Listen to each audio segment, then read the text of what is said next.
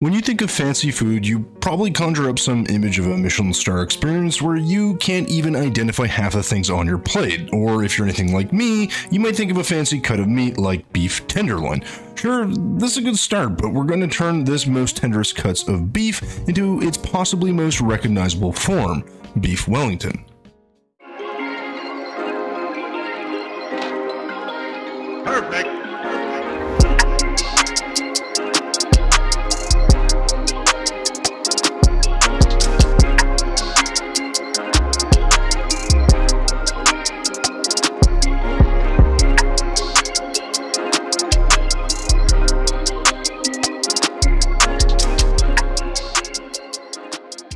Hey folks, welcome back to another episode here at Time Out Kitchen, where today we're going to try our hand at the iconic Beef Wellington. Now, this dish has everything a growing boy needs, from meat, pastry, veggies, and of course, some bourbon, because, you know, put some hair on that chest.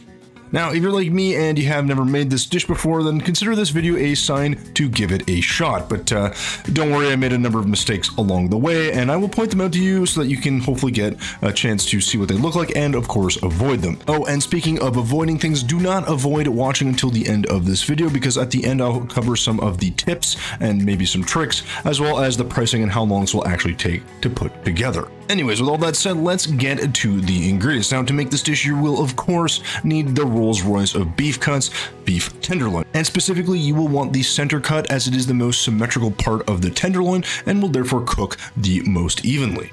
Next, you want to grab yourself some puff pastry, which, as you can see here, yeah, I bought it. I'm not going to make puff pastry for this one because I don't have that kind of time, but any sheet of puff pastry will do. Next, you want to grab some Parma ham because, of course, we don't have enough meat. Now here I've got about 12 slices or so. You just need enough to actually wrap your tenderloin in. So depending on the size, you'll need maybe a bit more or even a bit less. Next, you want to grab yourself some high quality mustard. We'll be using just enough to thinly coat our tenderloin, so any mustard that you like will do. Next up, you want to punch up the flavor with some aromatics, so you're going to grab what you see right here, and we'll start with a couple of sprigs of fresh thyme, as well as 2 to 3 cloves of garlic, and about a quarter or half of a red onion, and you can always, of course, switch out that onion for a Spanish or yellow onion, depending what you like. With the aromatics covered, we're going to go ahead and move on to a very important part that you may have heard of before, and that is the duxelle. Now, traditionally, duxelle is simply made from a bunch of button mushrooms that you, well, chop finely, but we're going to kind of mix this up a bit and add our own little nuance, and that's by adding a couple of different kinds of mushrooms. In this case, I'm grabbing some shiitake mushrooms as well as some oyster mushrooms. Now, as you can see here, the shiitakes have a woody stem, and we're just going to go ahead and remove those and keep the cap. By comparison, the oyster mushrooms can be used in their entirety, and I recommend that you cut all these up quite finely and use as much of this as you can because they're a little bit on the expensive side. So there you go, there are the mushrooms we'll be using for our duxelle. Just make sure that you use a variety that you like and make sure you use them in about equal proportions. Let's move these to the side because we have to introduce our final very important ingredient, and that is going to be some bourbon. Now, I realize that bourbon perhaps is not a traditional choice, and that would maybe fall to a cognac or a brandy or something of that nature, but this bourbon is delicious and it's what I had. Anyways, that covers the ingredients, so let's get to the prep. And to start, you're going to want to season the heck out of your beef tenderloin. I mean, you want to be real generous here, so grab yourself a good helping of your salt as well as some black pepper. And then you're just going to want to go ahead and turn this on its side and just continue the process until this is thoroughly covered. Now, I stress the seasoning because this really does need a lot of help. Beef tenderloin doesn't have a ton of depth of flavor, and the salt is going to go a long way in both the sear and, of course, in our flavor. And voila, you have yourself a wonderful beef tenderloin that is seasoned and ready to rest for a few minutes while we prep the rest of our ingredients. So go ahead and move this to the side and grab your mushrooms.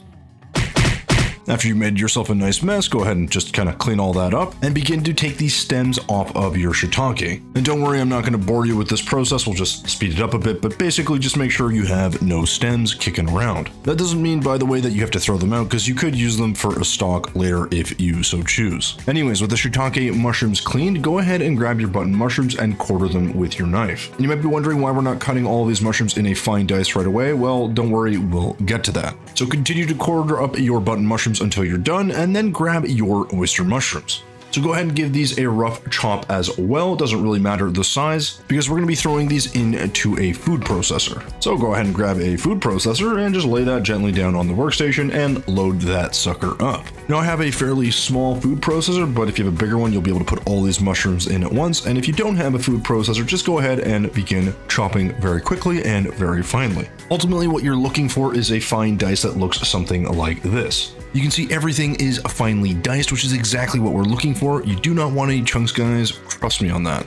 So go ahead and move your finely diced mushrooms off to the side because it's time to grab ourselves some fresh thyme.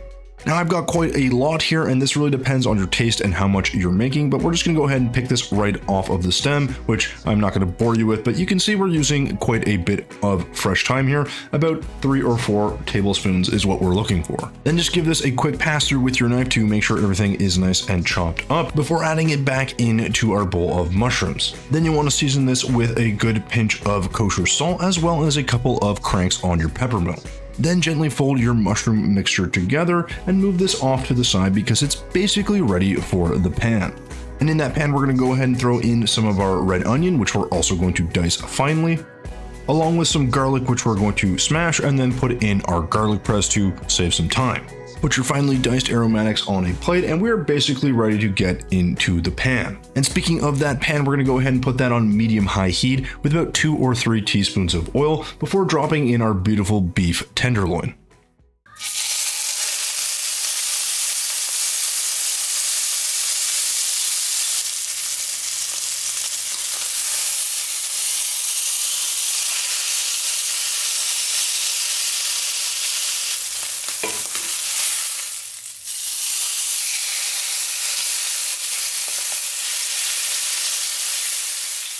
As you can see, we're trying to develop some color on every side, which means we're going to have to tip this onto its edges as well. Now that being said, each side should only be cooked for about a minute or 2, guys. Don't do more than that. We're just trying to get some color. Once every side of your tenderloin is a beautiful golden brown, go ahead and transfer this onto a sheet or baking rack or whatever you have kicking around because this thing needs to rest until it's basically cooled down completely. So about 10 or 15 minutes. Now while that's resting, go back to your pan and check out all of the wonderful brown bits that we got. That is tons of flavor, and we're going to pick that all up with our diced aromatics. So go ahead and dump in all of your aromatics, give this a quick stir, and let it cook down for about 2 or 3 minutes or until fragrant. Once your kitchen smells amazing and everything is looking translucent, it is time to add in the mushroom mixture. So go ahead and dump all of that in there, and then just spread it out so it covers the surface of the pan. Now at this point, guys, what we're trying to do is cook down our mushrooms to release all of that water and essentially form a mushroom paste. I know that doesn't sound appetizing, but that's okay. We're going to add our knob of butter here because butter always makes everything better, and this will help add some flavor as well as increase that pastiness that we're looking for. And what will go amazing with that butter is, of course, our garlic. So go ahead and add that in. Just let it stir around and cook down a bit before mixing everything together once again. Once the butter is in, let that melt and combine until you have a bit of a paste-like texture, and this is now the perfect time to add in your alcohol. Now you're only going to need about a tablespoon or so of your alcohol, so just dump that in and let that cook off. Should only take about 30 or 40 seconds. You can also light this on fire if you're feeling a little adventurous, but for me, I just wanted to cook down and let it do its thing. And you can see this is now starting to look like a spreadable paste, and that's how you know that you have a duxelle. So with that done, grab yourself a clean bowl and just transfer your duxelle into said bowl to let it cool down. Again, up close, you can see the texture that we have. There's a lot of flavor in this, guys. It's going to go really well on the outside of our tenderloin. Speaking of our tenderloin, go ahead and grab that along with your mustard because it is finally time to coat this beef. Now again, depending on the size of your tenderloin, it's going to take a little bit more or a little bit less mustard, but basically enough to coat every nook and cranny with a thin layer of mustard. With your beef thoroughly coated, you should have something that looks a little bit like this. With that done, we're going to move this to the side because we have to work on our pastry. And to start, we're going to grab ourselves a small bowl as well as a single egg to create our egg wash. So go ahead and dump that in and add about a tablespoon of water. Give it a quick mix, and well, the easiest part of this recipe is now done. Yum. All right, with that egg wash done, go ahead and move this to the side and grab your puff pastry. So as you can see, I've got one whole roll of puff pastry, and here's where I made my first mistake. And no, it's not the flouring the surface or the rolling out of the puff pastry itself, it's actually that I rolled it too thin. And as you can imagine, when you're rolling something, having a slightly thicker layer of puff pastry on the outside is going to give you a little bit more ability to keep all those juices in, and also just give you a better actual crust. So if it's your first time making Beef Wellington like me, definitely recommend that you keep your puff pastry a little bit on the thicker side or have extra puff pastry kicking around in case you make any mistakes. But I don't have time to dwell on my mistakes, we have got to move forward. So next up is going to be some plastic wrap, which we're going to get about 2 or 3 layers here, and then we're going to lay all of our prosciutto over top. Now you're going to want to try to get your prosciutto off in one piece, unlike what I did, and then lay this perpendicular across the plastic wrap. The prosciutto is going to be a barrier between our duxelle and our tenderloin, as well as our pastry, and the plastic wrap is going to help us roll. So once you've shingled your prosciutto down nicely enough, go ahead and grab your duxelle and smear a thin layer, well, a little bit like peanut butter. Now this can be a bit of a delicate process, so I do recommend that you use a rubber spatula and take your time. You're also going to want to try your best to have as even and thin a coating as possible. And I want to stress thin layer because I think here is where I made my second mistake, which is that I had too much duxelle and that it had a bit too much moisture in it. So try to cook it down a bit more and keep a thinner layer, but definitely you want it to be evenly spread out. Then simply grab your beef tenderloin and go ahead and pop this on the end. Then grab the plastic wrap and gently try to fold this all over. Again, as you can see, I'm no expert here, just do your best and begin the rolling process. And don't worry about too much of those open flaps at the end, you can just tuck that all in or simply cut it off. Again, the plastic wrap does come in handy here. Next, we want to make sure that we bind all this together by rolling it tightly in our plastic wrap and just giving this a quick twist and twirl. Basically grab each end and twist in slightly opposite directions and then just go ahead and roll it tightly. You'll then want to put this in your freezer for about 10 or 15 minutes so that it gets nice and chilled.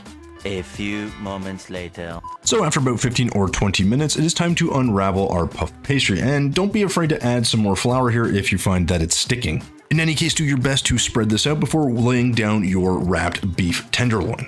Now obviously you're going to want to be fairly gentle here when you first start rolling this, but I do recommend that you do it with some confidence because it's actually going to help prevent more tearing. Now, if you're like me, you're naturally inclined to cut off the excess, and actually I think this is where we made our third mistake. I think I should have continued to roll this parcel to make a natural seam and then cut it off, as opposed to cutting it off a little bit short. So instead I tried to make my own seam, and you're going to see the problem with that soon enough. Now for the ends, you're going to want to go ahead and cut off the excess as well, and then just go ahead and tuck this in. It's not pretty, but it'll work just fine. Remember that problem I was talking about? Well, there it is. As you can see, we just don't have enough coverage there, and that seam is really thin. And I really think that that gap right there is really where all of our problems stem from. I tried to add a strip of pastry like you see here, but really to no avail. It just didn't stick and didn't really fix the problem. But hindsight is 20/20, and we're fairly confident at this point, so we're going to go ahead and lay this down, take the back of our knife, and cut a couple of scores into the top of our pastry. Now you don't have to do this, of course, but I was feeling confident and a little bit fancy, so we went with a crosshatch pattern. Don't worry if you score through it too much, it's not the end of the world. But one thing you don't want to forget is your egg wash, so go ahead and apply that liberally along the outside of your pastry. Once you've gotten into every nook and cranny with that egg wash, go ahead and grab yourself some kosher salt and just sprinkle this fairly liberally on top. This is going to help with the crust and add a little bit more flavor. Finally, we're going to add a couple of sprigs of fresh thyme and just lay it gently on top, and there you go, we are ready for the oven. An oven that is set to 425 degrees Fahrenheit, and this will go in for about 35 to 40 minutes or until golden brown on the outside and medium rare on the inside.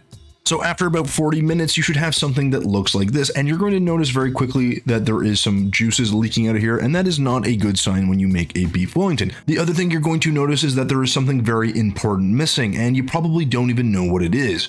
But for those keen observers, you will notice that I have not put down any parchment paper. I didn't put anything to make this non-stick, which means we made a really massive mistake. Because unfortunately, this thing is not going to come off of this pan. So yes, having a thin dough is not good, and maybe having a little bit too much moisture can be avoided as well. But definitely, guys, put down some parchment paper so this thing will actually come off of your cooking surface. Now, sharing this footage hurts my soul, and I hope it hurts yours as well, but hopefully this will give you some insights into things that you should not be doing. In any case, we've managed to more or less separate our Beef Wellington from our cooking sheet, and hopefully we'll have redeemed ourselves with a nice cook. Now to cut through this, I would recommend a bread knife to start, and then you can switch to a normal chef's knife or cut through it entirely. But as you can see here, guys, we actually do have a beautiful medium rare cook on our beef tenderloin, so at least we got that right. But you can also see how the bottom layer is not properly attached. There's too much moisture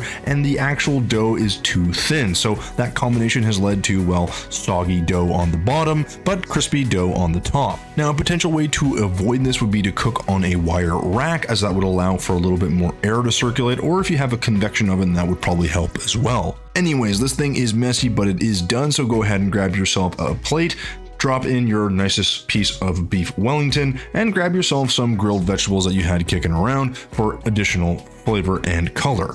And there you go, guys, there is my very first attempt at a beef Wellington. Hopefully this will give you some insights into all the mistakes not to make, but we do have a nice cook on it, and we also have a nice crispy top of our pastry.